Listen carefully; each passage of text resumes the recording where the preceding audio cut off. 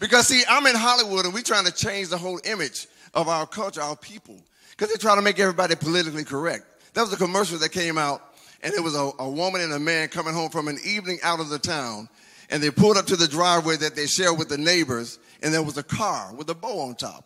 And the woman gets out of the limo, and she says, "Oh, look, honey, the Millers have a new Lexus." And the brother says, "Why, honey, that's not the Millers." Hands her the keys and says, "That will be yours." So this woman on national TV took the keys to a brand new Lexus and did this. Oh. Y'all know good and well that ain't now one of y'all.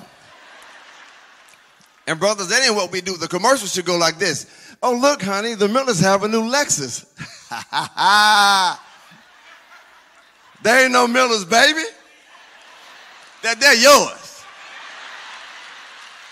Here y'all go. "Ah! Stop playing, Michael. That's my Lexus. Woo, thank you, Jesus. You are worthy."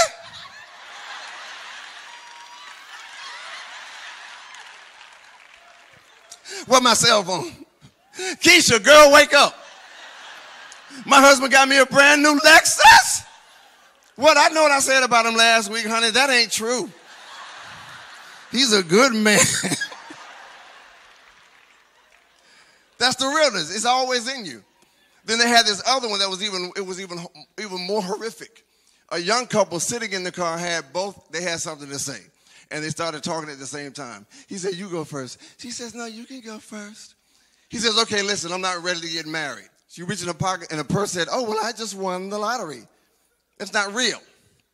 It should go like this. "You go first." "No, you go first." "Okay, I ain't ready to get married yet." "Okay, what you want to say?" "Oh, okay, are you sure?" No. But the commercial wouldn't stop there. He would go home and turn on the TV, and there's a news anchor. "And now, ladies and gentlemen, the $85 million lottery winner has just arrived. Shante Jackson, come on up here. What do you want to say to America?" "Oh, my God, first give honor to my Lord and Savior Jesus Christ, who's the head of my life. And I want to say to my ex-former fiance, boo-boo, you missed it."